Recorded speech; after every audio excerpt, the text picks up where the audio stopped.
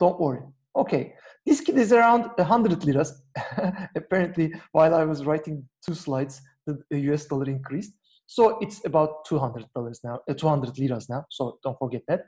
You're highly recommended to buy it, guys, to study at home. Okay, let me continue with the slides. Do's and don'ts. My final, I did a lot of advices. You are bored of it. I'm sorry, but I must say this. Otherwise, students get shocked. And if the students get over this shock very quickly, I can see that they become very successful. I mean, last year, I was very happy with my students. I mean, most of them, like about 10 of you, were very successful in the course. Prepare for the labs, okay? The labs are not demonstrations. It's a chance for you to study with the teaching assistant. He is very good. He had his master on microprocessors and embedded systems. He's doing his PhD on this stuff as well. He's very good. You are very lucky. You have a very good teaching assistant, okay? If you cannot do it, Google and YouTube. Guys, in my opinion, the duty of a university is to teach you guys how to be able to make research independently on your own. And I'll try to do it this way in this course as well. And please do not expect too much help. Okay, ask for help, but not too much help. We are trying to learn how to fish yourself. Okay, and the labs are taught to be individual. There could be partners, we are not sure of it yet. If there are partners, please don't let your partner do all the work, okay? Because he or she is going to learn it. And in the exams, he or she will most probably not be able to help your case, guys, okay? Okay, now we start with the difference between a microprocessor and a microcontroller. The microprocessor is an integrated circuit. So it is like what is an integrated circuit? This is an integrated circuit, guys. That black thing is an integrated circuit, that little thing, which only has a central processing unit, CPU inside. Wow, central processing unit. We have no idea what it is, but we are going to learn. These microprocessors don't have a RAM or ROM, which is a memory, which is something you can keep information in, okay? How do we keep information? What are the bits, zeros and ones? We'll learn. Okay, and it doesn't have other peripherals on the chip. What is a peripheral? Peripheral means in English, interface. So you cannot interact with the CPU, okay? So if you have a microprocessor only, which is only this black thing, you need to, as a designer, create an environment like this card to use this microprocessor, okay? However, unlike microprocessor, the microcontroller possesses this chip and along with the RAM and the peripherals and everything. So guys, this little black thing is the microprocessor. This whole thing that you're supposed to buy or borrow from the university lab is the microcontroller. The first thing we have learned. Okay, good. I guess it's simple. Sorry. Sessions. Okay, microprocessor versus microcontroller. You know what they are now. Okay, I'm going to start with very, very simply the microprocessor architecture.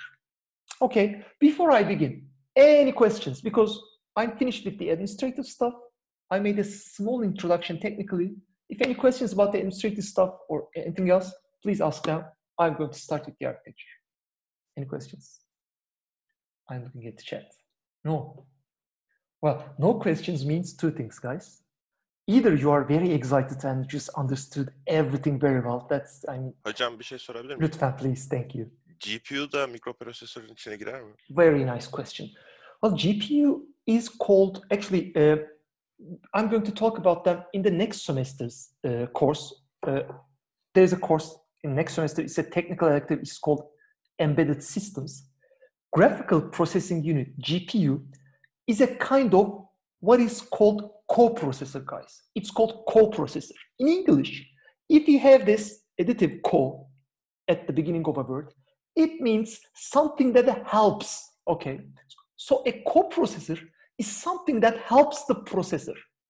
In your processor, you'll be able to do a lot of things. And you can calculate math calculations, addition, division, any mathematical operation or arithmetical operation, ANDing, ORing. But sometimes you will need specific operations, like in the GPU.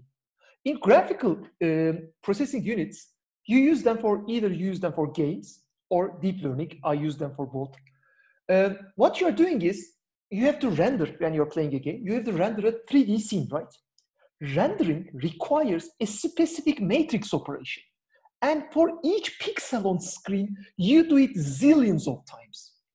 And if you had a coprocessor, which is specifically designed, architecturally designed to make that matrix operation only, cannot do something else.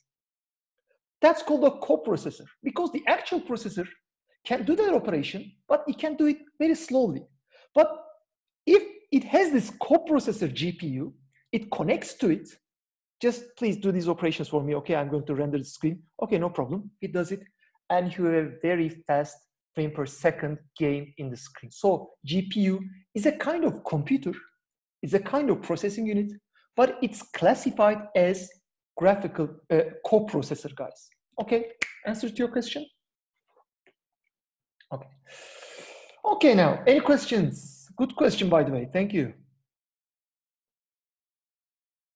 Okay, I was saying if there are no questions, it's either too bad or too Hocam, good. Okay. Şey soracağım da ben derse girmeden önce bu PDF açıp bakmıştım da birazcık. Bizim bu derste göreceğimiz şey hani CPU'nun sıfırdan tasarım mı? Hani transistörlerle bağlantısı falan mı yoksa genel işleyişi mi? Again, very good question, guys. Thank you very much. Your friend is asking what we are going to learn in this class. Are we going to learn the architectural design of the microprocessor, or how it's used, or how it is connected to other devices? Guys, very good question. Thank you. Actually, there are two separate courses for it. The architectural design of a microprocessor, both in logical design, I mean bits and binary connections, and from transistors, is another course. It's called computer architecture. And we have that course partially as a technical elective course, guys. This course is about microprocessors. We are going to learn how to use it, how to program it, and why it is important to learn microprocessor assembly language so that we could control embedded systems and embedded programming. Okay, so it's a very nice question. I'm going to stop screen sharing. Please look at my camera now, okay? I'm going to show you something.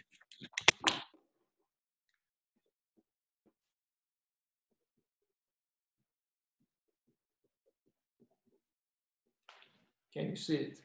No, you can't see it. I hope you can see it. Okay.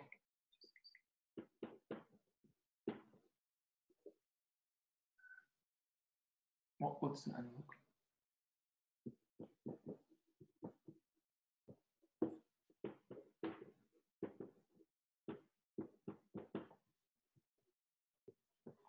Okay. What is the next course, Karen?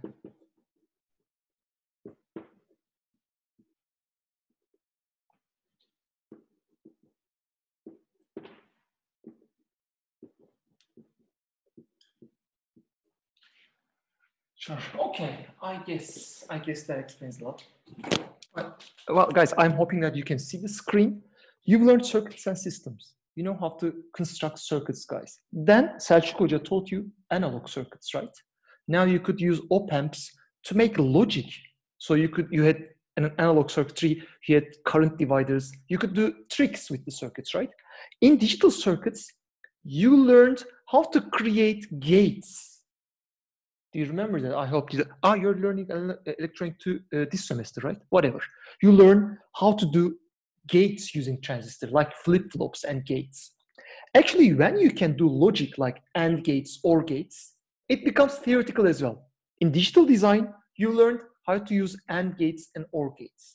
At this point, you can either use your knowledge to design a computer CPU using computer architecture courses, or you can get a microprocessor and learn how to use it.